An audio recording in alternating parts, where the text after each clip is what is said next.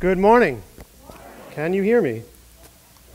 Yeah, of course you can, because you said good morning back. Kind of obvious. If you're new here among us, my name is Gene, and I serve here at C3 Church as your lead pastor, and I am excited to be in our epic Jesus League series this morning. This is where we are looking at the New Testament authors of the Bible, who they were and what they wrote. We began with the 4 gospel accounts. These are biographies of the life and ministry of Jesus Christ: Matthew, Mark, Luke, and John. When we covered Luke, we also covered Acts. Why? Because Acts was written by Luke. It is a history of the early church. We also looked at Paul and his very important books or letters, 13 of them written to different churches and different people. Titus and Timothy were among them. We looked at Titus last week. Even though Titus isn't a writer of anything in the Bible, he is an important part of that Jesus League. We talked about the importance of being good witnesses through good behavior. This week we'll be looking at James and the sin of partiality. But first, who is James? The James that we're talking about this morning is not the James that dies by the sword in Acts chapter 12. He is Jesus' brother, James, or Jimmy. That's what Jesus used to call him. Notes on that in the app, if you're paying attention. He's not one of the original 12 apostles. Note how he describes himself. James 1:1. From James, a slave of God and of the Lord Jesus Christ, to the 12 tribes who are scattered outside the land of Israel, greetings! Exclamation point. His greeting lacks the title of apostle that Peter and Paul ascribed to themselves when writing letters. James was the overseer of the church in Jerusalem. Jerusalem was kind of the mother church back then. And we talked about Acts 15, where James makes a really important decision there. I told you we'd be talking about it today, so I will. This way, later to be called Christianity, was at first comprised of mostly Jewish believers. Jesus was the Jewish Messiah. And so, naturally, a question comes in when the Gentiles, who are brought in a little bit later, when they come in, the Jewish people naturally say, well, do the Gentiles, who are not Jewish, need to become Jewish first? This would include circumcision. We talked about Timothy having to get circumcised, and Titus, I guess, gets off the hook there on that one. But we talked about that. So Paul, Barnabas, and Titus go to Jerusalem to check it out. They ask the question, do the Gentiles need to become Jewish essentially first? They follow the law of Moses, get circumcised. Even Peter is there. They debate about it. Ultimately, James is the one who makes the final decision. No, they do not. And all of a sudden, there's a flood of men joining Christianity. It's actually kind of historically true. More women would be willing to convert in that time to Judaism, that is, not Christianity. Yeah, who wants to go through that? We also see James in the Gospels, most likely here in John chapter 7, starting at verse 1. After this, Jesus traveled through Galilee. He didn't want to travel in Judea because the Jewish authorities wanted to kill him. When it was almost time for the Jewish festival of the booths, Jesus' brothers said to him, "Leave Galilee. Go to Judea so that your disciples can see the amazing works that you do. Those who want to be known publicly don't do these things secretly. Since you can do these things, show yourself to the world." His brothers said this because even they didn't believe him. They were mocking him. So this is a drastic turnaround, like there was with Paul. We know that Jesus' family rejected him. Look at Mark 6, starting at verse 1. Jesus left that place and came to his hometown. His disciples followed him. On the Sabbath, he began to teach in the synagogue. Many who heard him were surprised. Where did this man get all of this? What's this wisdom he's been given? What about the powerful acts accomplished through him? Isn't this the carpenter?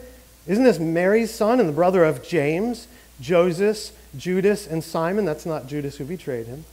Aren't his sisters here with us? They were repulsed by him and fell into sin. Jesus said to them, "Prophets are honored everywhere except in their own hometowns, among their relatives, and in their own households. So this reversal is remarkable. He goes from Jesus' brother mocking him to a very important church leader. This was an important decision that James made about the circumcision. Paul writes a lot about it. It's a big, big deal. He's so important that the first century historian, Josephus, takes the time to write about him. Christian apologists, those who are defending the Christian faith, love Josephus because Josephus helps back up a lot of the things that we see in our biblical account for those who are going to doubt it. He backs it up. He wrote around the time that Jesus was alive. I believe somewhere between 30 AD and 100 AD is when he lived. So here's some background. The Jews are under Roman occupation. So there's different Roman governors that are coming in and out of the story. They have client kings, so you hear about kings, the Jewish kings back then. They don't really have any power. They're under the control of these Roman governors. And in Acts, from 24 to 25, we see a changing of these governors. Felix is replaced by Festus, and Josephus writes about it. He writes this: Festus was now dead, and Albinus was but upon the road. So he assembled the Sanhedrin of judges and brought before them the brother of Jesus, who was called Christ, whose name was James, and some others. And when he had formed an accusation against them as breakers of the law, he delivered them to be stoned. He gets stoned to death. Think about that. Imagine that. Your brother says he's God, right?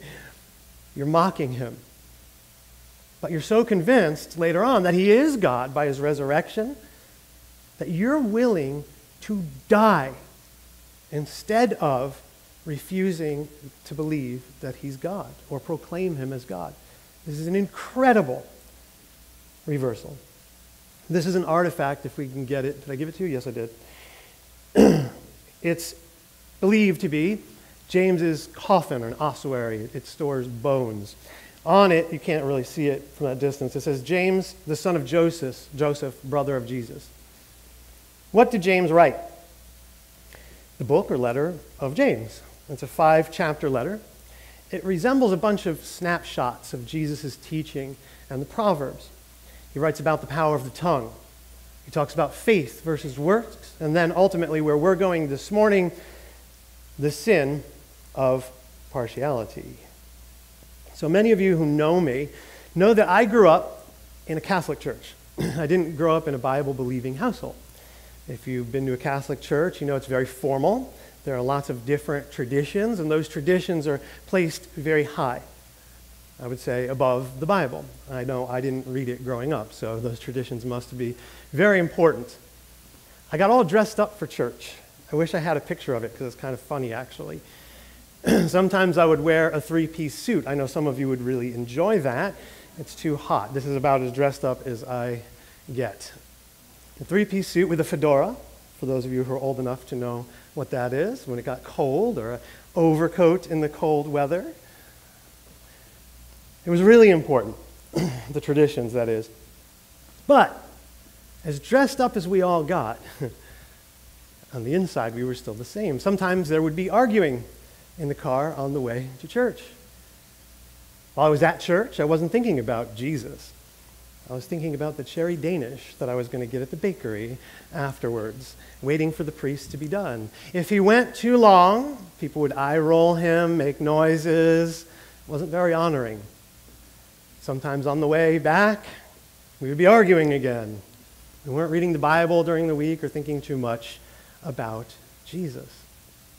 It doesn't matter how we dress ourselves up for church when we're faking it, when we're living in an unrighteous way or treating each other poorly when we leave. Look what God says through the prophet Amos about that. Amos 5:21. I reject your festivals.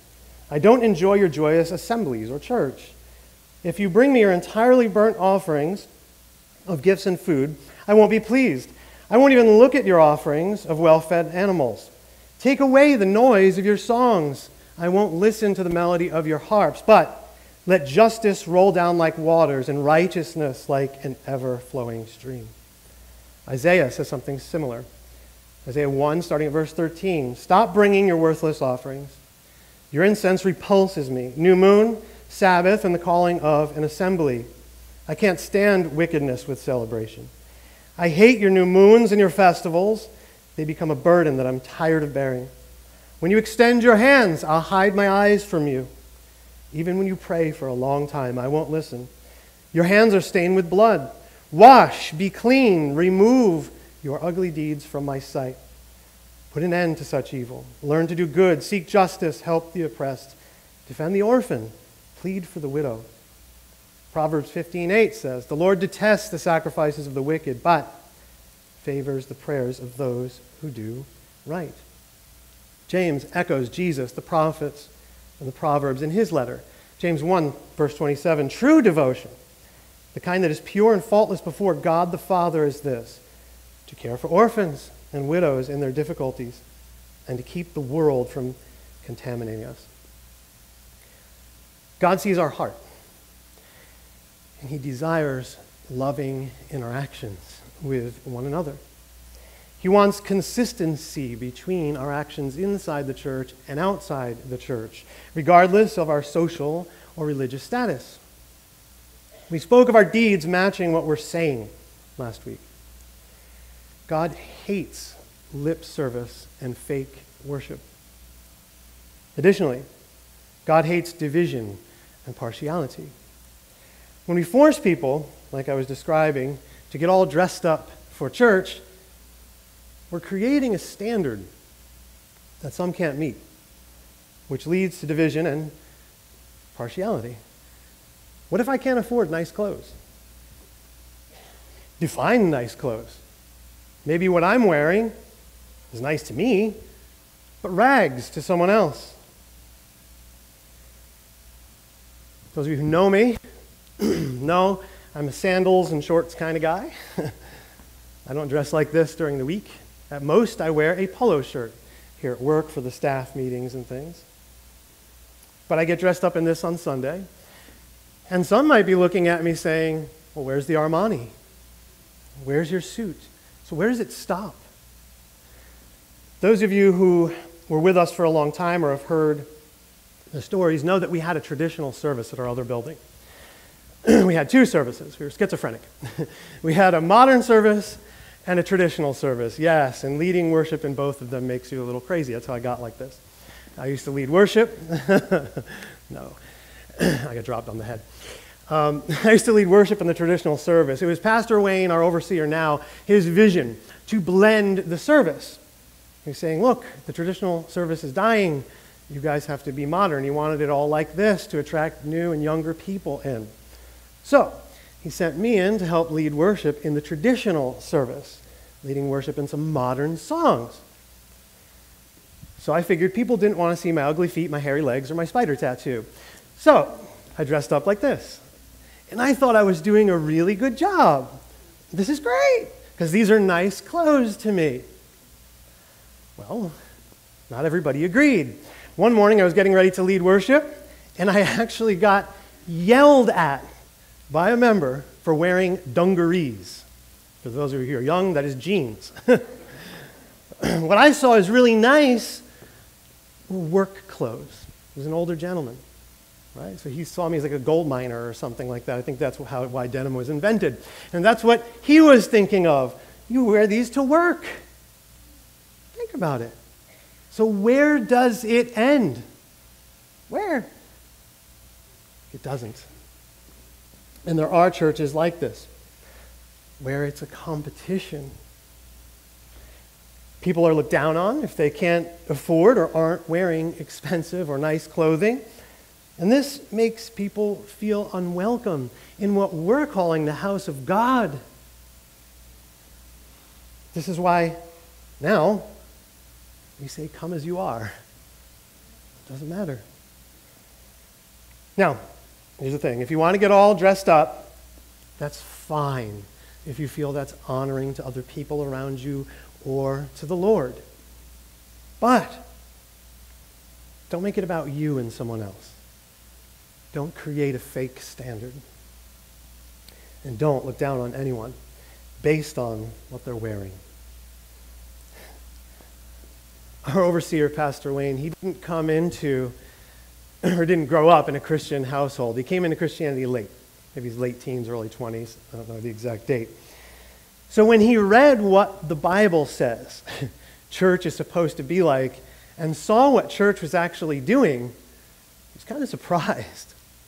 So you know what he did? He went into church with no shoes on, just to see what they would do. I think I'm bad. Again, he came in late to Christianity, like I did, coming back from traditional church into Bible-believing church.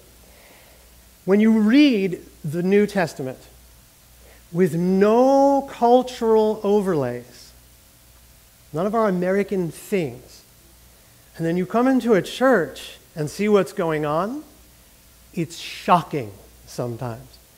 Absolutely shocking. It is so different from the way the Bible says it should be. Remember the Lord's Supper last week if you were here. I was saying to everyone, I really like that kind of environment. I like the casual environment. And I think it's more reflective of the New Testament church. They would worship in homes at first, well, in synagogues at first because they were Jewish, but when they got persecuted, they would worship in homes. And of course, back then, to have a home, you'd have to have money, especially a home that could fit 30 to 50 people in it. And so they would lounge when they were, well, I shouldn't say worshiping, listening to messages and stuff. They had a triclinium as I was describing it. Imagine a medieval banquet. And they didn't have chairs like this. They would kind of lounge, and it was kind of relaxed. But something interesting was happening, and we're going to look at it in our Corinthians series. When we get to chapter 11, we're going to see that there was a little bit of a problem. You had the wealthy people who owned the homes now having to worship with slaves or servants. Created a really weird thing. And we'll look at it again in chapter 11. There was a problem, but that's not what we're going to focus on right now. What I want to focus on is this idea. Think about it. You had slaves and masters as one in Christ, even though they were making mistakes. People who were serving the food before come to the table. Kind of amazing. Galatians 3:27. All of you who were baptized into Christ have clothed yourselves with Christ.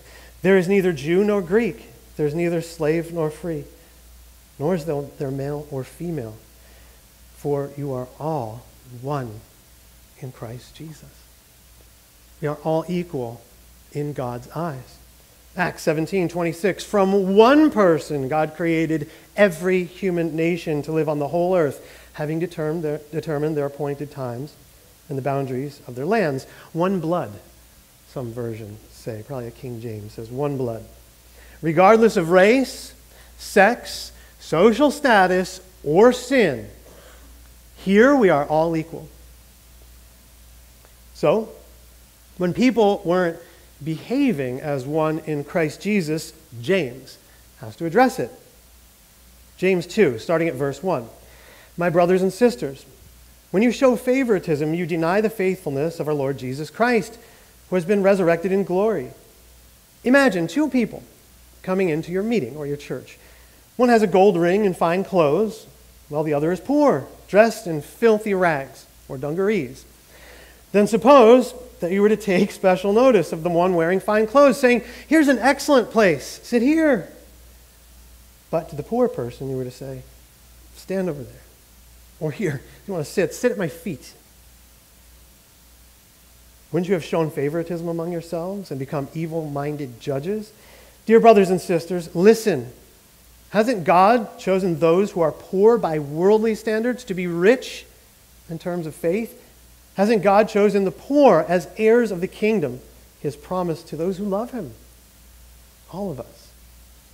James 2:8, he continues, you do well when you really fulfill the royal law found in Scripture. Love your neighbor as yourself.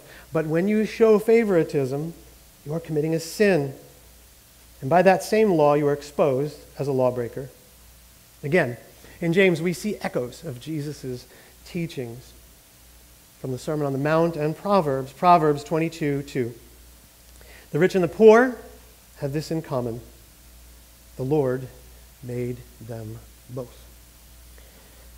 At this time, I want to bring Todd and Tracy up for a moment. Those of you who know Todd and Tracy know their ministry, but I want them to join me in describing it here. Check, check, check. Is it working? All right, we're not going to be too serious. Thanks, all right. man. Good. All right. So I want you to tell everybody how you guys arrived here at C3. We were involved in ministries and different things for years, for about 4.5, 5 years now. But then we were involved in different churches, but didn't see where it was headed towards almost like what Pastor Wayne had saw, like a church that was really doing God's work. So this was maybe 8 months ago? Yep. 6 months ago? 6 months ago, and then we were involved in a church, and that church wasn't really following what we were thinking. So we ended up Googling. One day we Googled one church. I Googled it, went to this church. Nobody in the family really liked it, so then I was like, we really didn't pray about it. That was this church. No, that wasn't this church. Nobody liked it. And then it was that weekend, we said, all right, we didn't like that church, let's pray about it for next week. And we prayed about it, and then we ended up, we weren't looking for a church so much for like ministry or anything like that, just a good a church that maybe a spirit-filled church. So we Googled again, or I Googled again, and I found C3, and I said, this sounds good, and we listened to Pastor Wayne's, one of his messages, and it sounded good. So we said, all right, let's check it. And then since then, we came here that one week, and right away we felt very welcome. It was like everything we were looking for, because we've been going to church now for 25 years in a lot of different churches, and never had we found a place like this. And so that was it. We were actually Seventh-day Adventists in a traditional church. Yeah, like and you had to very dress up traditional. for the right I church. was an elder, so I was frowned upon every single Saturday why wasn't I dressed up. They would sit me down and say, Todd, you can't stand up. And I'm like, I'm an elder. You're not. I'm going to go. And so it was just crazy how they ran that, but they wanted my clothes to be right. Nothing that I had to say was a big deal. It was how I looked, which was crazy, but that's what we were stuck in. So when I say we came to C3, that's why we were so happy with this church, because it's very different, very welcoming. And that was a big thing that God had put in our heart, and we're so thankful because, like what Pastor Gene was saying, we were at a church that talked the talk, but we wanted to be somewhere that walked the walk. And Lord called us out of there and brought us here, and we're very thankful. I'm thankful. So just tell everybody about what it is that you do. A lot of people come here, you know about Breakfast in the Park, but I want you to put a little more on that. Well, you can see it right there. This was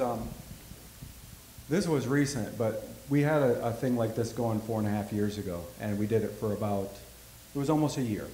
And it was a ministry. It wasn't really, we didn't preach so much. We didn't do things like that. We just simply had relationships with people because we felt that was a need. And rather than try to reach them through, hey, here's a Bible, do all this, we just developed friendships. And through that love is how everything started, not pushing any agendas or anything quite like that.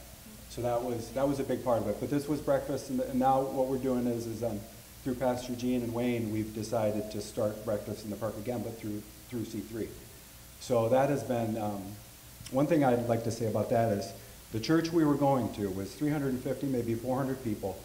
We had always asked every week. They'd even bring us up here and do a pitch, and no one would show. We'd get like one volunteer the whole time. And it was kind of discouraging, but at the same time, we kept doing it. It was just me and her and a couple other people. And then when we came here, our very first Breakfast in the Park that we started, we've been doing, if you guys haven't noticed, we've been doing Breakfast in the Park now for a couple months. Yeah, like 2 months. 2 months now. And the very first one, we had probably 8-10 volunteers from this church. So that was awesome for us to see like what we were trying to do. We found a church that I didn't even ask God to bring us to a church that wanted to be a part of that, just more of a church that had a good heart. And sure enough, that's exactly what we found.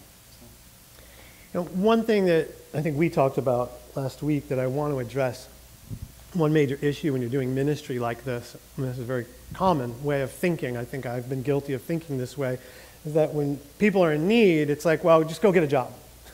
You know what I mean? Go get what they can get a job, or what are they going to use the money for? This, that, and the other thing. And you and I were talking, and we were saying, nobody wakes up one morning and says, I want to be in this condition. You know what I mean? I want to be homeless, or I want to be living in a tent. Nobody wakes up one day and says that. They're usually what we talked about, victims of a situation. So maybe you can tell us, if you can share a story, or kind of how, I think when you first came in, you really opened my eyes to this, like how this happens. And we talked about people needing an operation and then they get hooked on these pain medications. Maybe you can elaborate on that a little more. Yeah, that's one. We've seen a lot of guys where I remember a young man, he was 25, hooked on drugs, and he said when he was 23, he got in a bad car accident, got put on a pain medication, and never could get off of it. He was on it then forever. And then from then on, he ended up in the streets, really into drugs, and he goes, I was a good guy, in a good family, good education, all that. And he said, I didn't ask for any of this. He said, now here I am, stuck, Yep. And he's really stuck. A lot of these guys are just simply stuck, and they need that love. Sometimes they didn't get it. One more situation, I met a guy, he was older guy, he had a good company. He said he had $1 million company, big house, family, and his daughter died of an accident, and like 6 months later, his wife died of cancer. So then he lost his house, he lost his company, everything, and he was on the streets. And he didn't ask for that, it happened, Yep. And imagine if that happened to any one of us. We would want support as well. Yeah, exactly. And sadly, you were saying that, what was it, 50% of these people, or somewhere around, are veterans? Most of them are veterans, yeah. How sad is that? Yeah. Veterans. But you were telling me that there was someone out there advocating for them. Was it last week? That was a new guy just last week. So there's people out there that are trying to do things. We're trying to connect with them so we can, rather than do these separate missions, try to team up with these guys. And that guy is really into helping veterans mostly. He's trying to get housing. They're really a good organization, but we just met him 2 weeks ago. He came to the breakfast, and he's really wanting to be a part of it. I think he's already talked to some of the guys. So. That's good. Yeah, That's good. So far, so good. It's not an easy ministry. No, it's not. We talked about processing loss. Yeah. So you lose people. Yeah, we've lost a few guys over the years. We've lost. The last one that bothered us the most was Russell, a young guy, 24. He overdosed. We hear it all the time. We just lost a guy that's come to this church just a few weeks ago. That was a tough one. He died of alcohol, and he was here just maybe a month ago. Yeah. So let us know what your needs are. I know, but some people don't know what your needs. Like what do you guys need from our church, from our people? How can everybody be involved in one level or another? We're giving this opportunity every Saturday for people to go out, but I know you need supplies, you need things. What would be good for you? There's so many things. The first thing I just wanted to share with you guys is that, we were going to serve and to help others. And the funny thing is that we're being blessed through this. So if the Lord's tugging on your heart to be a part of it and you kind of just been putting it off, come, because you will be blessed. And, another thing, like Todd was saying, we were so happy to see church members coming. And not only that, but we didn't even have to say anything. They just sat down and spent time with others, because that's what people need. Spending time and showing that you care. That's a big thing. Another thing is, we want to get a bus. We want to start being able to, because Todd takes his truck out in the morning on Sundays to go pick up our friends, and a lot of people have to sit in the back of his truck. And there was actually a police officer. I saw him the other day. He had 7 people in the back of his truck. So, this is being filmed, right? Put on the internet. And then also, we have hopes to have a recovery house eventually. Start with a men's, maybe have a women's. I don't know. It could be even bigger than that, a community. But there's so many people, and there's about 2,000 homeless in Naples. And I have no idea. That's what they said. Yeah, and there's so many people, they're just trying to get back on their feet. And when you have things like what Todd was saying happen, it's really difficult to do that, and you need that help. You need that support, and not only in showing that you care, but also financially in different ways. So, yeah. It's not so much like you were saying about, what did you say, tents or something like that, or things. It's not Oh, so yeah, much the things, because it seems like that is happening just fine. It's the presence, people's presence. If you're there, they get, when we're there, like you don't see it here, but there's a couple pictures that we have where people are just, me and Tracy will sit back, because remember, we've been doing this for a while with no help, so to come here and have help is great. We'll sit back and look and see conversations at every table, and that's where the real ministry is working. That's the ministry right there. Yeah, and in case you guys don't know, we have meals available after every single Sunday service. Yeah. So people are being fed up there. So if you want, just join. Hang out. Just come and hang out, whether you need a meal or not. So we're trying to do this every Sunday. I'll be talking to different local restaurants and things like that to see what they might want to contribute. But so far, people are bringing food and stuff like that. And on the note of being blessed, why don't we have Jodi come up and share with us as well? Don't be shy. So, hand her the mic. So why don't you tell us how you arrived here at C3 and how long you've been here? Just fill everybody in. Well, I arrived here at C3 because God wanted me here. He put people in my lives, crossed paths with people that told me I needed to be here, and worked on me and worked on me and worked on me, specifically Gail. Gail, great. And that's how I came to C3. I truly believe this is what God wants me to be. And it was confirmed to you to stay, yeah. For sure. Yeah. All day, every day. Yeah, you're like the Apostle Paul, being guided by the Holy Spirit. When did you start serving? Tell us about that. Because I remember when you first came in. I don't want to throw you under the bus, but can I say that? Yes. Yeah. You must have been here for no longer than a couple weeks or a month or something like that. So I ran across Jodi in the hallway. I'm like, oh, well, have you met with Pastor Wayne yet? I don't even think I was ordained yet. I'm not sure. Have you met with Pastor Wayne yet? And she's like, no. I was like, you should. She's like, no thanks. You know what I mean? Like, I can't remember your exact words, but so you've gone from that to now you're standing on the stage.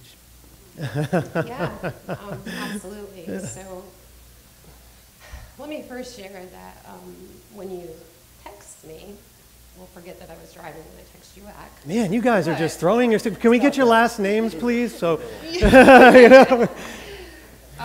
when you text me and asked me to do this, my first gut response was, like, in front of the whole church. I think that's what you said. It is what I said. And then I remembered something that I had heard here at C3, and you're supposed to pray before you speak or text. So I wasn't before, but I was after, and I prayed, and I said, okay, I'll do this. And you said, if you're uncomfortable, it's okay, you don't have to. And I said, no, I think this is what God wants me to do. It's the next step for me.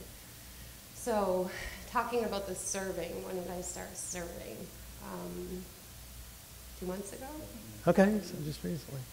I prayed based on a conversation with my sister. She said to me, I said, I don't know what I'm supposed to do next. And she said, well, you should pray about it, and maybe volunteer is what you should be doing.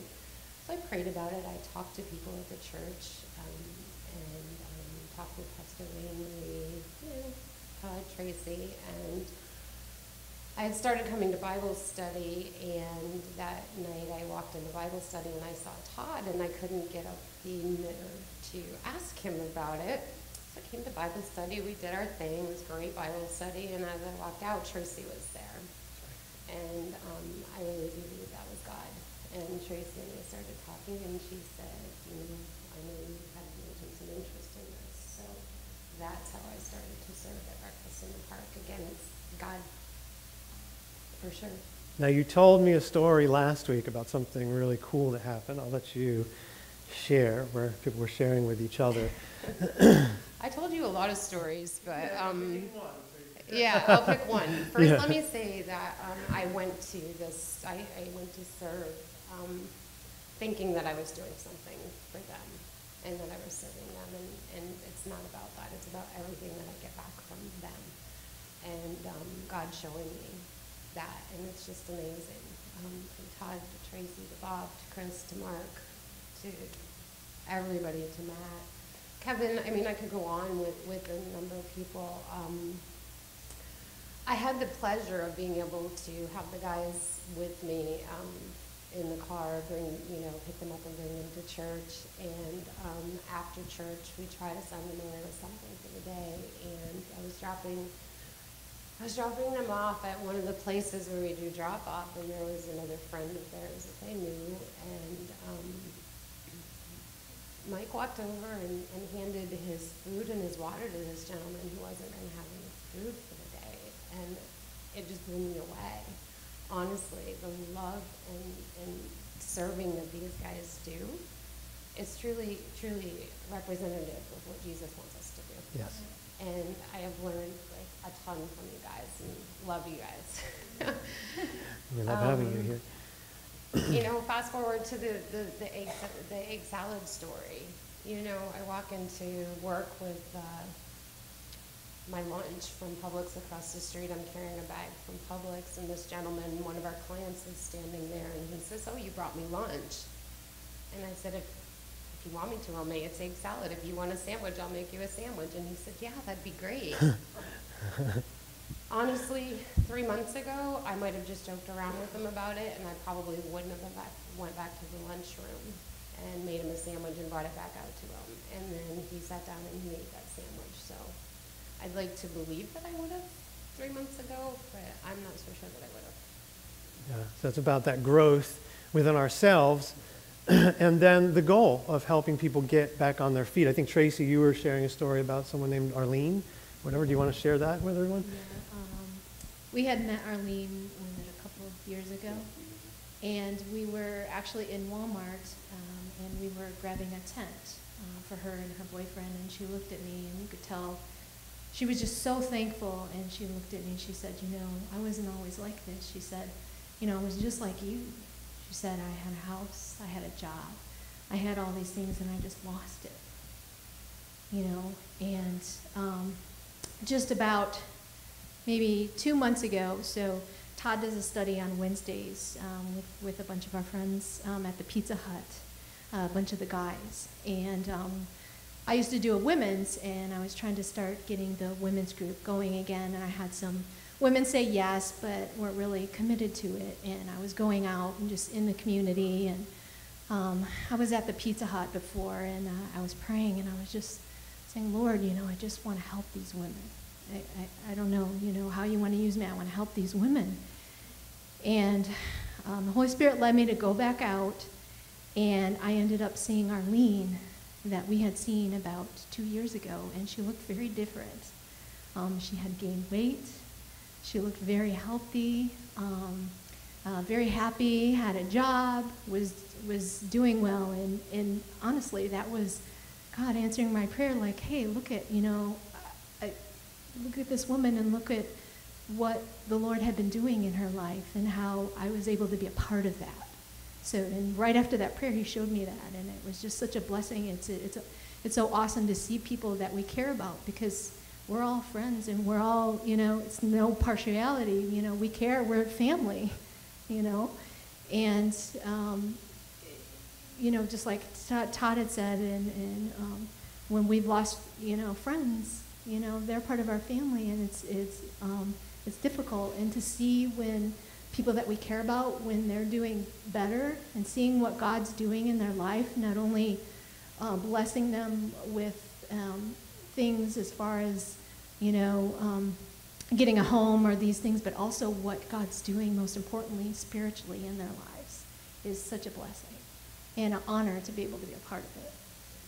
Yeah, so it's about the growth. It's not just about staying where you are. Those are the questions that most people who don't do that kind of ministry will ask. They might see it as a perpetual state. That's not the goal here. We want to bring them into the family. We want to get them well. All right. So it's really important that you guys understand what we're trying to do here. This is a part of real church, real people, where anyone can come as they are. We've all got our stuff. It doesn't matter. Where you can take that mask off and be yourself. You can get prayer But we want to love our neighbors. We want to love our community as best as we can. And so, I'm glad, more than glad, to partner with Todd and Tracy and give them the tools that they need to be the hands and feet of Jesus in our community. So let's just take a moment and let's pray for them and everyone who's serving. Lord, I just want to pray for Todd and Tracy, for their marriage, for their life, for their son, Michael, and everything that they're doing as they go out into the community as the hands and feet of Jesus. May you put it on our hearts to adequately supply their needs and also to become a part of what they're doing, to be the church along with them in their local mission here, which is extremely important. Lord, I pray that the community sees our love.